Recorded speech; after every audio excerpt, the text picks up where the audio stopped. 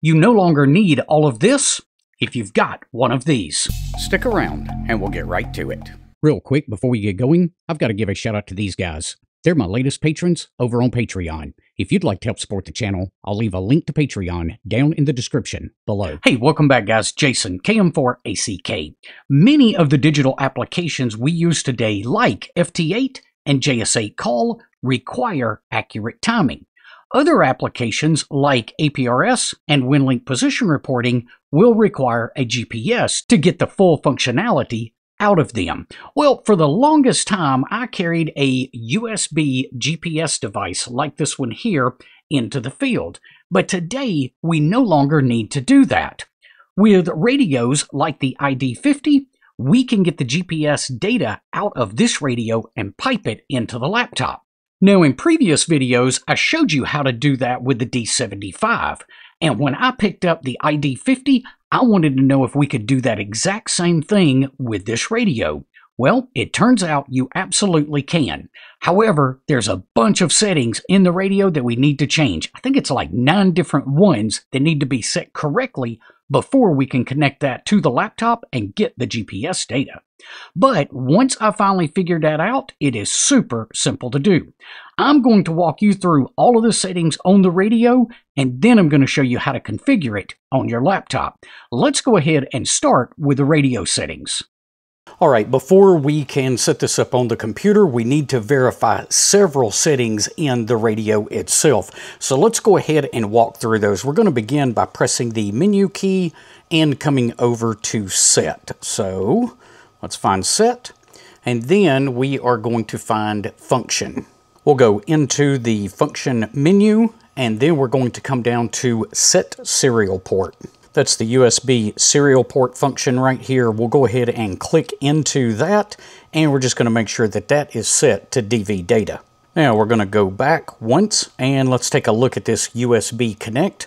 Let's click on that and make sure that is set to serial port. Now we can go all the way back out to the main menu, and let's go back to the GPS settings. Several more settings we have to take care of in here. Under this first option, GPS set, let's go to GPS select and make sure that the GPS is actually turned on. Next, under GPS option, let's go to SBAS and make sure that function is turned on as well. Next, let's come down to GLONASS and let's make sure that one is turned on. Next up, I changed power save to be auto. I'm not sure if any of the others would be okay or acceptable or not, but I chose auto and it seems to work. Next, let's come down to satellite information, and we want to choose the top option, which includes all of them. Now let's go back, I believe it's 2, and make sure that this GPS out USB port is set to on.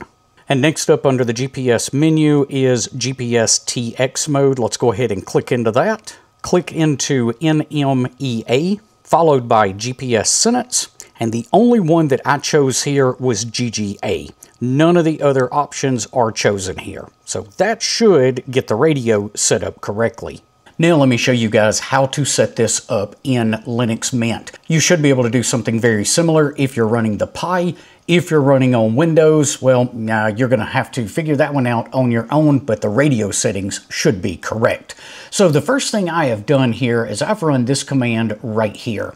That is ls space -l space /dev/serial /by-ID. And you'll notice right now I've just got my Icom IC705 connected. So those are the 2 ports that are generated by that radio.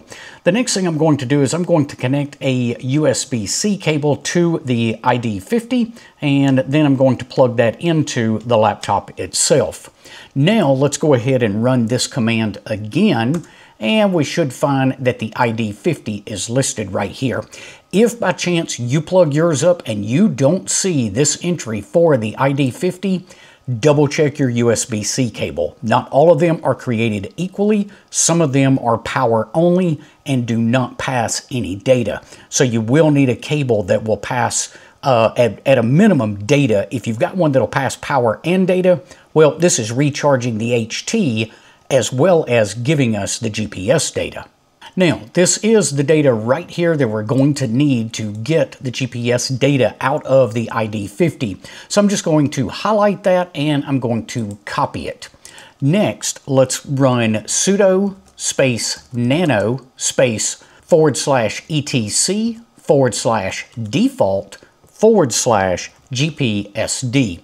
Let's go ahead and press return. It's going to ask us for our sudo password. Let's go ahead and give it. And right down here under devices, this is the part that we need to change. Right after this by-ID, you'll see right now I've got this set to the 705. We want to come up and take out all of that data and we're going to paste in what we just copied. So I'll go ahead and paste that in. You can see that it's now set to the ID-50. Press Ctrl S to save that and Ctrl X to exit out of it. Now, the next thing we need to do is we need to restart GPSD so that our changes take effect. We do that with sudo space systemctl space restart space GPSD. Go ahead and press return and that will restart the GPSD service. Now, if we simply type C GPS, we should get an entry for our data. So there is the grid square populating correctly along with the latitude and longitude. And as long as your ID-50 has a GPS lock, well, that's also going to set the time correctly on your laptop. So now you no longer need that external GPS device, assuming you've got a radio like the ID-50, which will give you accurate timing for applications like FT8 and JSA call. In addition to that, it will give you good GPS data. So if you want to use it with YAAC and APRS, you'll have that available to you. You'll also have it available if you want to file a WinLink position report. Now, for those that have stuck around to the very end of this video, I'm going to show you a cheat to make this even easier. If you're running 7.3 Linux, you have the option to install the GPS update tool. If you have that installed, simply open that application and it's going to ask you to choose your GPS type.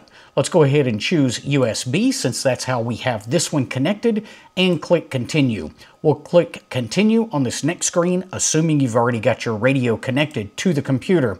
Now you're going to have some options right here. I've still got that IC705 here as 2 entries, but you'll notice right down here, I've got the ID-50. So you don't have to do all of that work in the terminal. If we simply select the ID-50 right here and click OK, that's going to update our GPS information for us. And just like before, if we type C GPS and press return, you'll have all of that data being piped in to your system. If you found today's information helpful, be sure to give us a thumbs up before you head off. We will see you guys on the next one. Until then, 7-3.